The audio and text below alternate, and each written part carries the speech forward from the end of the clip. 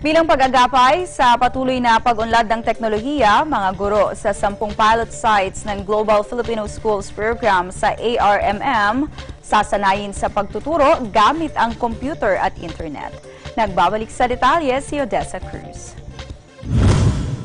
Magkatuwang ang Department of Education, Autonomous Region in Muslim Mindanao at ang telecommunication giant na Globe upang maiangat ang kaalaman ng mga guro at mag-aaral ukol sa tama at responsabling paggamit ng digital technology sa ARMM.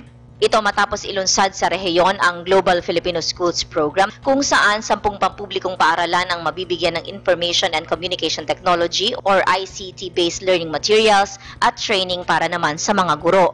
Sa ilalim ng Global Filipino Schools Program, sasanayin ng mga guro ng 10 pilot sites sa ARMM hinggil sa pagtuturo gamit ang computer at internet. Kasama rin sa programa ang pagbibigay ng LTE wireless internet connection sa mga beneficiary schools at computer tablets na may nakapaloob na e-library at may access sa iba't ibang asignatura para naman sa mga estudyante. Ayon kay DepEd ARMM Secretary Attorney Rasul Mitmog, makakatulong ang programa upang maiangat ang literacy rate gamit ang ICT sa 5 probinsyang sakop ng ARMM.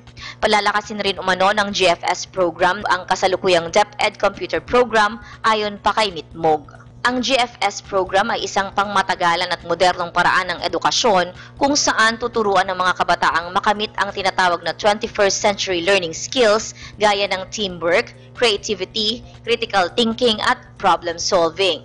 Sinabi ng Vice President for Communications Maria Yolanda Crisanto, kasama rin sa programang GFS ang Digital Thumbprint Program na magtuturo sa mga kabataan kung paanong maging responsableng online citizens.